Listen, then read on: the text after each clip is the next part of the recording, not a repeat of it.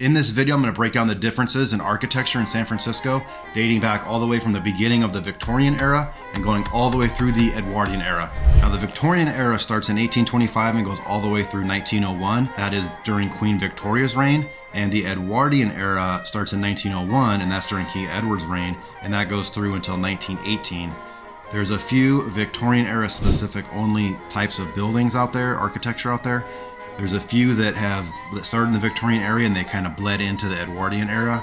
And then there's a few that only started during the Edwardian era that we'll finish up on. And we're going to start with the Gothic Revival, 1840 to 1890. Now this home right here in Pacific Heights is a perfect example of a Gothic Revival.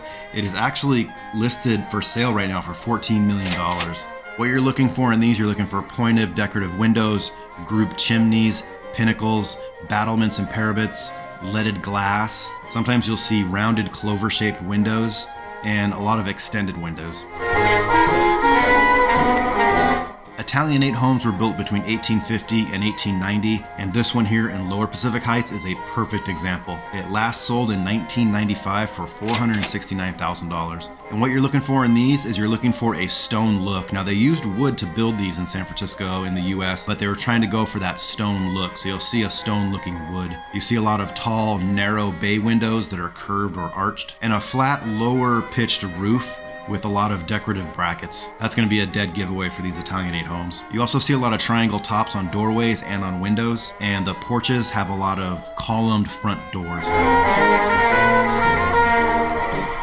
Next, we're going to look at stick style homes that were built in 1860 to 1890, and we're still in Lower Pac Heights here, and we're checking this one out now. This was taken off the market and was listed to sell for $11 million back in 2017, but did not sell. And what you're looking for with the stick style, you're looking for these overhanging roofs, a lot of siding and stick work applied in various directions, horizontal, vertical, diagonal, just a lot of different directions and different types of woodwork being used. You see a lot of big square bay windows, triangular or sloped pitched roofs, and vertical trim at the sides of the windows. As we go into the Queen Anne's, now you start seeing that homes are starting to be built past 1901, so they bleed into the Edwardian era, but we still are in the Victorian era. So these Queen Anne's were built during 1880 and 1910. Still in Pacific Heights, which is just a phenomenal neighborhood if you're really interested in architecture. You see everything in Pac Heights. It's one of the most expensive zip codes in the city, if not the state. It's just a gorgeous representation of all the different types of architecture that you find in San Francisco. This one has no record in the MLS and the multiple listing service, so I have no idea how much it sold for. It may have just been in the same family since construction. It's really hard to tell. What you see in these Queen Anne's is a very asymmetrical facade, a lot of different crazy things going on. You see multiple roof shapes, large chimneys, a very dominant front-facing gable. And when I say gable, I mean it's got a triangular roof, but then a different triangular roof that goes up against it in a different direction, like this one here. You will also find towers, multiple towers sometimes. And the porch is almost always going to be covering the front facade, including the primary entrance area. You'll see multiple porches, multiple balconies, and a lot of leaded windows. This one here is in San Francisco's Forest Hill neighborhood, and it is a really great example of the arts and crafts movement that was from 1890 to 1910. What you're looking for here is this rustic appearance. You'll see a lot of projecting eaves, overhanging rafters, and this flared shingle roofline. You will also find a lot of exposed natural materials, stone and brick. And when you see this brick, it doesn't necessarily mean this is a brick foundation. There's not a ton of brick foundation homes. More times than not, this type of brick, especially the homes that were built after 1900, are not going to have a brick foundation. It's just the facade. You see a lot of large leaded glass windows and square chimneys. This home right here last sold in 2019 for $4 million. The next one I want to look at is a Shingle Style home built from 1880 to 1910. So this one also covers the Victorian and the Edwardian era. This one here we're looking at is in Presidio Heights, and it last sold in 2022 for $6.3 million. Shingle styles are going to be mostly covered in shingles, mostly covered in wooden shingles. They're going to be shingle wrapped around the corners. You're going to see irregular steep roofs, and you'll see groupings of casement windows or hinged windows that open up. Next, we're going to look at Tudor Revivals. This home is in Russian Hill. It last sold for $8.8 million in 2021. And what we're looking for here is steep wood shingled roofs, intersecting gables, stacked chimneys, chimney pots, a lot of casement leaded windows, and you'll see oriel or bay windows. Oriel window meaning it protrudes out like a bay window.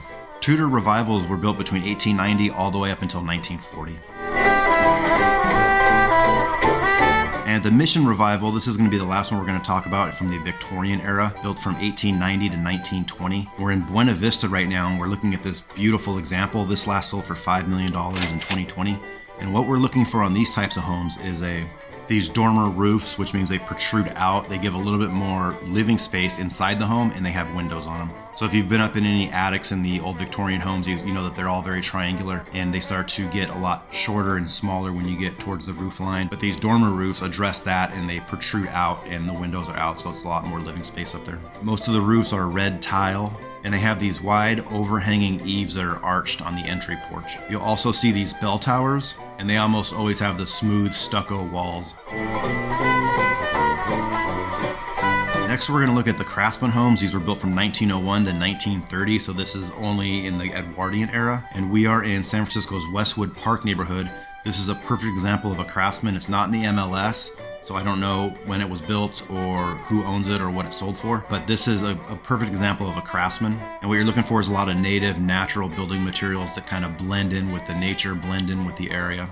You see a lot of low-pitched roofs, projecting eaves with exposed overhanging rafter ends. And you're going to see a lot more of the casement windows in bands of 3. Another signature for the Craftsman are these open porches. The last two we're going to talk about today are very similar: Spanish Eclectic and Mediterranean Revival. These were built between 1915 and 1940. And right here we're in Miraloma Park, and this is a great example. This home sold for $1.8 million in 2022. And what these have are low-pitched red roof tiles with little or no overhang. There are arches over the front doors, and the most prominent windows are right beneath the front porch. And I think the only big difference between the Spanish Eclectic and the Mediterranean Revival is Mediterranean Revival have the large windows. The primary windows are over the garage, and both have the stucco walls and a very asymmetrical facade. Thank you so much for watching. If you're new here, my name is Eric Thraman. I'm a realtor here in San Francisco. I make a lot of videos about different types of architecture. I'm going to make a lot more. I also make a lot of neighborhood review videos and tons of other videos that will be helpful for home buyers and home sellers. I help folks just like you buy and sell homes every day in San Francisco. If this is the type of content you're interested in, subscribe and hit that bell notification so you'll be the first to know when I drop new content. And if you're looking for a good realtor to work with, my contact information is in the comments. I hope to hear from you soon, and until then, I will see you around the bay.